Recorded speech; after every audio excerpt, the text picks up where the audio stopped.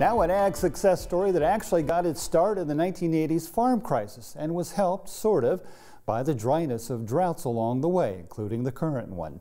40 years ago, the Edinger family was just looking for a way to make a little extra money, but a decision to plant sunflowers turned out to be the seed of a bright change of fortune. Once again, Colleen Bradford Krantz has the story. The 1980s farm crisis hit southeastern South Dakota just like it did the rest of the country, bringing a severe economic downturn that affected many farmers and their communities. The Edinger family of White Lake survived the crisis by relying on their father Wayne's second income as a teacher, but they received additional help when the elder Edinger planted a field of sunflowers. It was tough times in the 80s. Dad was, luckily for us, did a good job of forward thinking. 40 years later, his sons, Charlie and Chet, still raise sunflowers, dedicating about 15% of their row crop acres to the edible seeds. I would say year in, year out, they're one of our best money-making crops. I mean, it is definitely challenging. I think we live in a good area with our amount of rainfall, or our climates and soils that, we're in that 20 to 24 inches of rainfall every year, so they're a good dry weather hedge. The 2021 growing season offered a challenging dry weather test for many sunflower growing regions. In the Dakotas and Minnesota, throughout the growing season, about 95% of the growing area has either been from a severe to exceptional drought. The conditions here have been just awful. I mean, producers in some areas planted seeds of other crops. They didn't germinate, they didn't come up.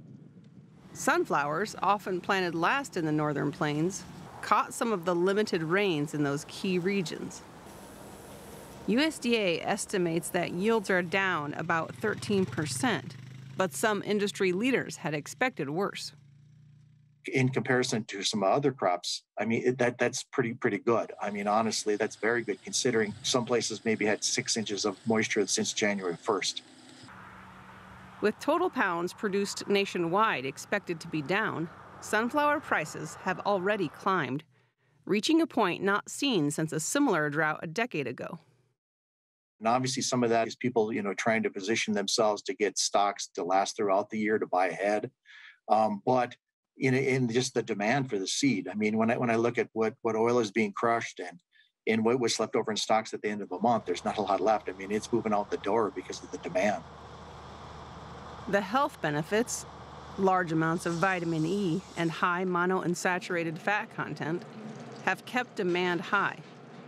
Sales of the black oil varieties, crushed for cooking oil, and confection varieties, used for human consumption, are regaining some lost ground. And sales are booming for sunflowers used as bird feed. With COVID, our numbers have really gone through the roof. I mean, it's just been incredible. The amount of people obviously being stuck at home, looking for something to do just to pass time. And so bird feeding has really had a resurgence here. Sandbakken believes the U.S. sunflower industry could easily support another 1 million acres of production on top of the estimated 1.3 million acres grown in 2021. The Edinger brothers, who now raise confection sunflowers for human consumption, are based in southeast South Dakota, which, as of October 5th, 2021, had received less than 14 inches of precipitation, 7 inches shy of normal. Even with the reduced moisture, their sunflower crop still did well, beating their 5-year average yield by 22%. Charlie says that anyone considering getting into sunflower production, however, needs to be ready to work. Insects can be a challenge. Seed weevils, sunflower moths, diseases can be a challenge if you're in a wetter climate. They may not be a good fit for you. Blackbirds are one of our biggest challenges here. If you're to start raising sunflowers, I would probably start with the black oil variety. That way you can kind of get a feel on how to raise them, any other production issues you might have with them before trying to go towards a more specialty option. Once their sunflowers are harvested, the Edinger's edible seeds are delivered to Advanced Sunflower in Huron, South Dakota, an hour's drive to the north. Advanced Sunflower handles about 120 million pounds of sunflower seeds annually.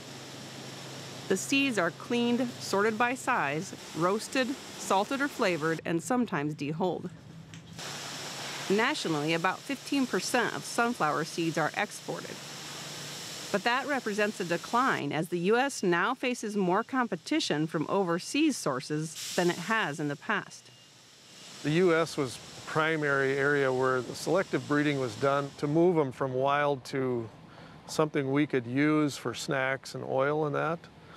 But now some other countries have gotten into producing sunflower seeds, so there's been a shift in the last 15 years, and it's been a challenge to keep up with, their prices. Sunflowers are typically contracted ahead of time by companies like Advanced. Sunflower is not a price leader, it's a follower. So if corn and beans go down, sunflowers go down. And if they go up, sunflowers go up. We have to pay a competitive price to get to buy the acres. Some years it's a struggle and some years it's pretty easy. This year was a great year to grow sunflower because it's been so dry, and sunflowers actually prefer it dry. Something that happened this year that I haven't seen in a long time is that we had 2022 new crop prices out in August. And that's rare. Normally in this industry, we wouldn't see a new crop price till October, even into November sometimes. That the crushing industry, the confection industry, they all want to start getting acres lined up already. They just want to get crop in the ground as soon as possible and, expand acres for next year. Nothing like a break on prices to inspire a little more success.